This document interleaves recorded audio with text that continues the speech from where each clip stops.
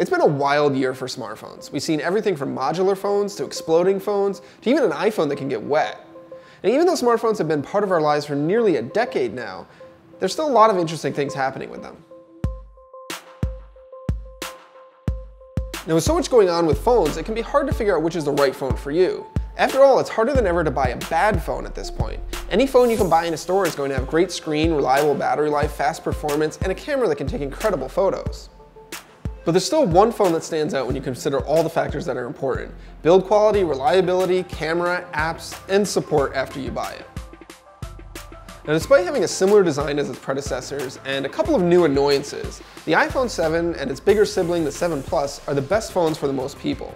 They are exceptionally well built, they have fast, reliable performance, they have batteries that will get most people through a full day of use, and they have a camera that's as good as anything else out there. You can even get the iPhone wet this year, so if you spill your beer on it or drop it in a puddle, you don't have to worry about it.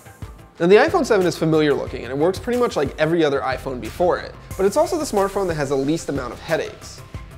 It also has great customer support. If something goes wrong or breaks, you can just walk into an Apple store and get it fixed. The two phones are largely identical, except for $130 more, the 7 Plus gives you a bigger screen, a bigger battery, and a second camera, which lets you zoom in closer on your subject or perform DSLR type of effects. The decision between the two really comes down to whether you want a big phone or not, and it's really up to you. But not everything is perfect with the iPhone 7. The biggest annoyance is the fact that it doesn't have a headphone jack anymore, which means that you need to use the included earbuds, the included adapter with a different set of headphones, or go entirely wireless. It's a nuisance that will either be a deal breaker or not an issue at all, depending on how you use your phone. Now, despite that shortcoming, the iPhone 7 is still the phone I recommend to the most people. It's a slightly better iPhone, which means that it's a really good thing. But what if you don't want an iPhone, or you really do want a headphone jack? Then you should check out Google's new phone, the Pixel. Like the iPhone 7, the Google Pixel comes in two sizes, has a great screen, fast performance, great battery life, and a great camera. It also has a headphone jack. It's the best Android phone ever made, and it's the closest thing you can get to an It Just Works experience in Google's world. The Pixel and Pixel XL are largely identical, but for $130 more, the XL comes with a larger screen and a larger battery. But they still have the same performance, software, and cameras. Now, as good as the Pixel is, there are two things keeping it from the top this year: its lack of water resistance and the fact that Verizon is the only carrier in the US selling it. If you want to use a Pixel on AT&T, Sprint, T-Mobile, or another carrier, you have to buy it directly from Google, which means you can't just walk into a store if something goes wrong. Still, it's an excellent device, and it's the one I use every day. But wait, I know what you're thinking. It's 2016, and both of those phones are well over $600. Are you saying that I still need to spend a fortune to get a great phone? The answer is no, and there are a lot of great phones for $400 or even less. There's the Moto X Play with its modular design and killer battery life, or the pint-sized powerhouse iPhone SE from Apple.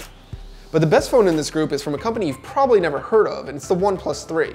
The OnePlus 3 has the design and finish of a $600 or $700 phone. It's got a great screen, great performance, great camera, and great battery life. You'd really be shocked at how good it is for this price. It does have limits though. The OnePlus 3 only works with AT&T and T-Mobile, and the only way to buy it is directly from OnePlus itself, which doesn't have the best reputation for support. But unlike the iPhone 7 or Samsung's S7 line, you can't get the OnePlus 3 wet at all. But for half the price of an iPhone, Galaxy, or Pixel, it's really hard to find fault with it. And whether you spend $400 or $900, you're going to get a modern, capable smartphone that will last you at least a couple of years. Now, for most people, the best phone is still the iPhone 7. But if you go with the Pixel or even the OnePlus, you're going to be just as happy. You ready? Yep. Okay. I think I'm going to do the wide again. I hate you so much. Sorry. This sounds so much better. Ah.